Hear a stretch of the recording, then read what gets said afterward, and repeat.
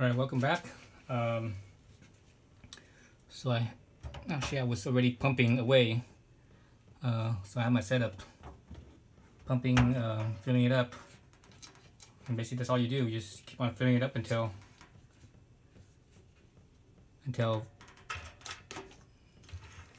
it squirts out, or until it strips out. So basically I only use one bottle, and that was it. One bottle, and it's already right, dripping out. I thought I was gonna need two, but one was good enough. So you guys see all that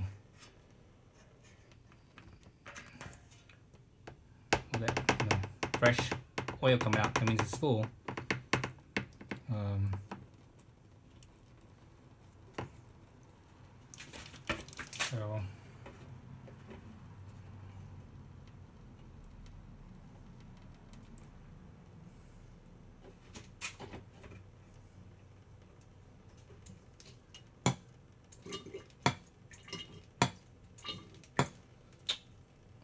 So I'm gonna let it drip up until it's until it empties.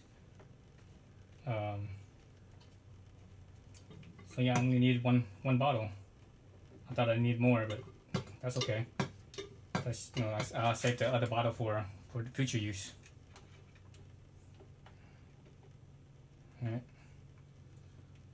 So there it goes, dripping. And let me cap that off. Let me wipe my my oil pump, otherwise it's gonna get oil everywhere. I still have some left over. Let's see. I think I only poured in about 800 milliliters. So basically about right,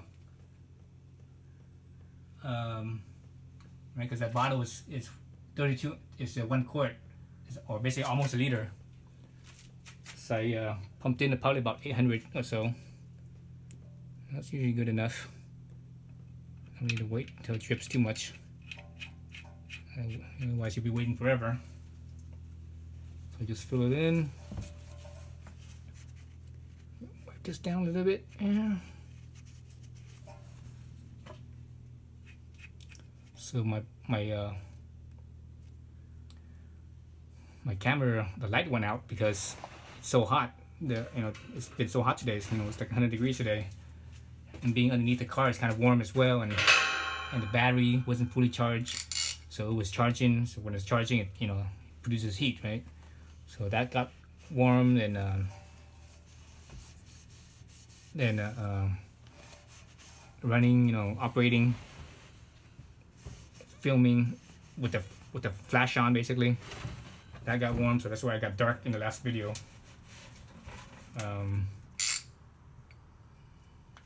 And it's actually cool. It's actually cooled down. It actually turned on. The flash actually turned back on, so that's a good thing. I actually had to get an ice pack out, and actually I put my my iPhone on the ice pack to let it cool down. So here, I'm not sure what torque it is. I think it's around like 12 foot-pounds or maybe 15 foot-pounds at the most. But remember the washer here is a sealing washer, aluminum, so it's soft. So as you tighten it, you actually feel it crush down a little bit, and that's when you know it's tight.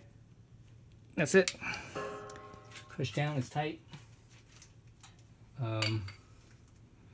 That's it. So that's good there. It's good there. It's full. So that's all you need to do as far as draining, filling it. Let's look at our waste here and see how dirty it is. Actually, it's not very. Well, you actually see metallic. See that? All the swirls. That's the metallic. Right? That's the metallic.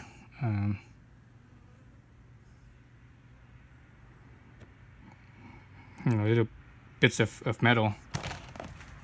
It actually wasn't that bad. It wasn't that dirty, I don't think. So that's draining and filling the differential on the Miata. So real easy. Anyone can do it. If you don't have a car pit like I do, you're gonna have to somehow improvise and Like if you're a really skinny bastard, you could maybe crawl in underneath. Yeah, that's a pretty tight fit. I mean, I'm a skinny bastard, and it would be a tight fit for me. Or you could park it up on like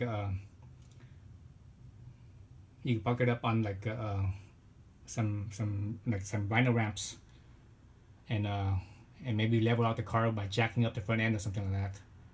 Or putting some boards on the front end so that way the car stays level. But to fill this properly, it has to be level. All right, that's it. So thanks for watching.